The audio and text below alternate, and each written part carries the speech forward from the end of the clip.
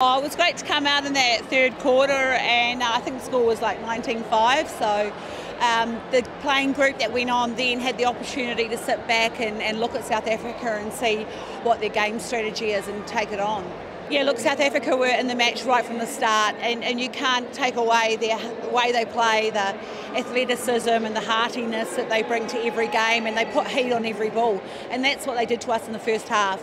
They were pre-planned, we're in a tournament situation, we're managing loading and players, but most of all we're wanting everyone to get out there and have a crack. And we've looked at how we can work through pressure scenarios in our training, so it was really good to see the girls pull that out.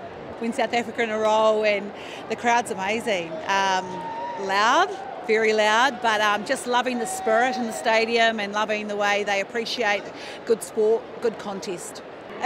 Well, it was believable because we planned it, so it was really good that it came off. Really good that the girls coming into the game, again, they had the advantage because they watched South Africa. We talked through the strategy that we could see on court, and we just adjusted. But we've been working on a new approach in our training, so I think the trainings have been really tough, so the girls have been looking forward to just playing.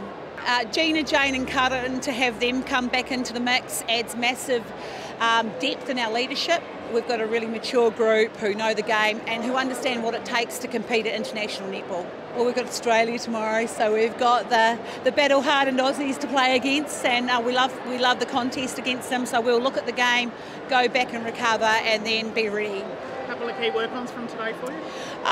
There were just times where we rushed it, and we've talked a lot about working together, working in pairs, working with the people around you rather than putting people in a situation where they have to take ball fully extended.